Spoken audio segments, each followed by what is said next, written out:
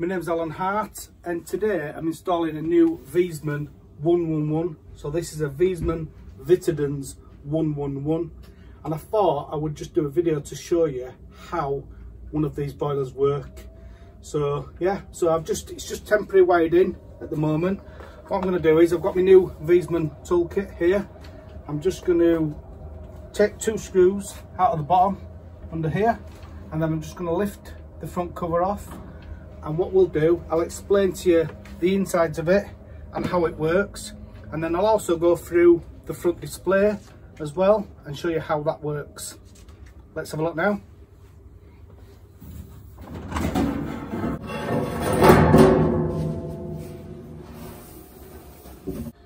Right, so I've removed the case now, and if we have a look inside, we've got us standard heat engine. We'll have a look inside there shortly, and that's what's in the 100 range of boilers, so we'll have a look at that. We've got a 46 litre heat cell in here as well. We've got the expansion vessel for that as well. Normally when this comes, this green one, the pressure in it will be quite high, so you will need to adjust that, and that needs to be balanced with the cold mains pressure. So if your cold mains is 2 bar or 3 bar, then you would alter that to that. You've got your expansion vessel in here, so this is for the central heating part of the system, and I normally set these around 1.2ish depending on property. Also on this system I've added an extra expansion vessel. Very important for all boilers is to check these on a service. Very important indeed. We've got a stepper motor up front here. This is a diverter valve, if you like, and then we've got at the back here, we've got a plate heat exchanger. We've also got a couple of pumps as well. What I'll do is I'll zoom in now, and I'll show you inside here.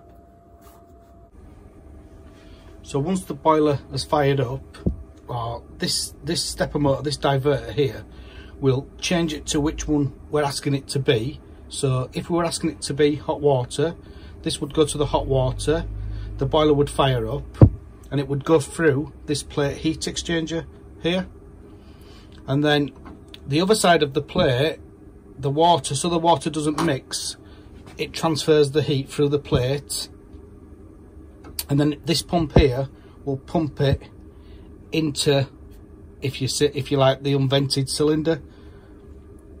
So again, that's the stepper motor, and it's going through the plate, goes into the heat cell, and inside this heat cell it's got 2 pipes that go up inside, and one of them is the hot water going in, and one of them is the hot water coming out and going to the taps, and that is slightly lower, but it goes all the way up into this tank, all the way up here somewhere, quite high up, and that's so that you're not drawing off cold water from the bottom there. This cylinder will recover in about 7 minutes from totally cold. One thing I've done is I've just wrote that on there for me to remember. This boiler is 63 kilograms when it's empty, so it's quite a heavy boiler.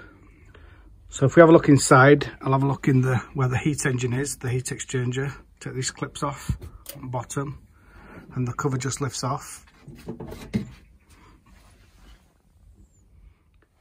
If we look inside the boiler, we can see that we've got the Viessmann heat exchanger. So this is the burner, but this is the stainless steel heat exchanger. So that's one single coil all the way around, which is about a 22mm pipe that goes all the way around. One continuous coil. In this model, we've got the rubber hoses. I've been informed by Viessmann that if the pressures are right, if you keep your expansion vessel charged, then you're never going to have an issue with them hoses. Personally, I'm not a lover of the hoses, but I did go to one the other day that was 10-year-old, no issues at all. So it depends on the installation, I think, to be honest. All in all, I think these boilers, the performance from these boilers is absolutely amazing. Like no other boiler really. It's like an unvented system. Well, it is sort of an unvented system, but it's in a small box, or a smaller box than a boiler and an unvented cylinder. So it gives you that performance, but in a smaller, compact box. What we'll do now, I'll put the case back on and we'll go through the front display. There's all sorts of settings on this front display, which I think I'll do them in a different video, but you can set up parameters, and you can adjust your heating load. So if you wanted to turn the heating load down, if the property is say it's 20 kilowatts the property, and you wanted to adjust that, then you can do that as well. So yeah, so let's have a look. We'll have a look at the front display now. I'll just bob the case back on. Before I put case on, just a little tip, just to get the air out of the heat exchanger. What I do is just open. The boiler comes with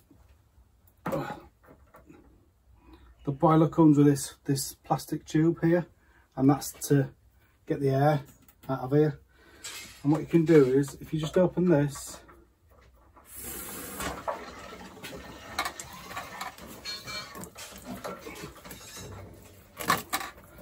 and then as you open that, what I do as well is I just open the filling loop underneath. So now it's filling up and we get air out of the heat exchanger. So just a quick tip for you that.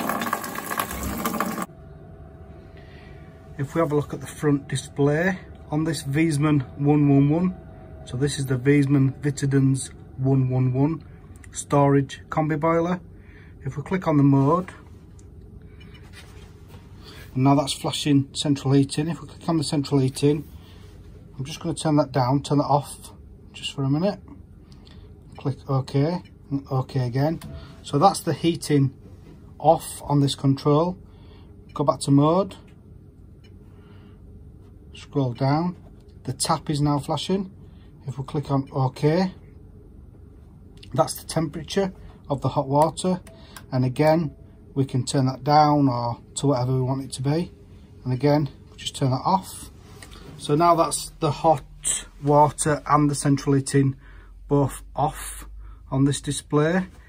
If we want to go into different settings on this, we've got service mode there.